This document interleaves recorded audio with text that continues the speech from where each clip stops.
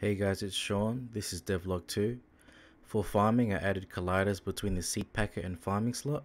Simply dropping a seed onto the planting slot will plant a crop according to the seed dropped. There was no visual before, but now you can clearly see a mound where the seed is planted. Added an interaction bar that fills when watering. When using the watering can, it basically checks to see if you're watering the right spot. Once the right spot is watered long enough, the visuals will update and the plant will then grow. Added a back and forth movement on moving objects. There's a known bug where if you're holding an object and you move the object into another object and drop it, it could cause a jitterbug. What happens is when any object is held by a player, the colliders are disabled, and once the object is dropped, the colliders are enabled. The reason I disabled the object's collision is so that players won't be able to do this. So I'm still working on a solution. Added a silencer attachment to the pistol. There's an equip silencer button on the inventory, which basically activates a ball where it says the pistol is now silenced. So once the pistol is shot, it will play the silenced pistol version of the shot and without the muzzle flash. Fixed the sound generator problem. Shooting from a weapon will expand the noise collider. The collider will then interact with any zombie in range and cause them to essentially look for you.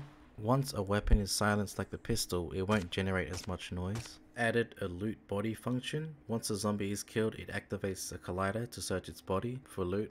Shows a simple interaction bar, and once the interaction is finished, it generates a random loot. There was an exploit where killing the zombie again will reactivate the loot function, regardless if it's dead or not. Added a simple condition first before killing the zombie to check if a zombie is actually dead already, before killing it again. Added UI visuals for player stats. This clearly shows how the player is doing in terms of rest, food, water, and stamina. There's little arrows on the ends that show what is increasing or decreasing.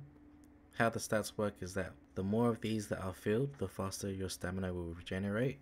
Having none of these filled will essentially cause your stamina regeneration to stop. Once the stamina is filled all the way to max, then the degeneration of the stats is halved. Added a resting function where the player can sit down to increase their rest stat.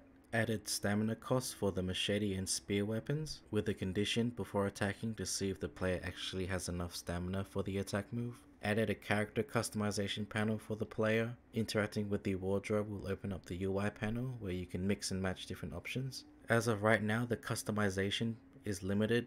I just wanted to test it out in a simple way, but later on, once I'm polishing the game, I do want the customization to have more variety. Added an X-ray mode. Initially, I want players to be able to activate an X-ray vision ability to see items and interactables through walls and objects, but I don't want this to be active all the time. Right now, it can be toggled on and off, but later I'm going to add a condition where the player has to be healthy for this to be active. Added an aim constraint to the zombie's head. What this does is when the player is spotted by the zombie will look directly at the player. This makes the zombie feel more interactive, and it's easy to tell if the zombie has actually spotted you. Added a death animation to the player with dramatic camera angles. I tried to copy the GTA death camera when it pans above the player when you're dead. Let me know what you guys think. I'm trying to upload on a weekly schedule, and I feel like more of my vlogs are going to be structured the same way as this one. Pretty much just listing down what's been done and a bit of personal input. If you guys like the video, like, subscribe, and comment any suggestions. Thanks.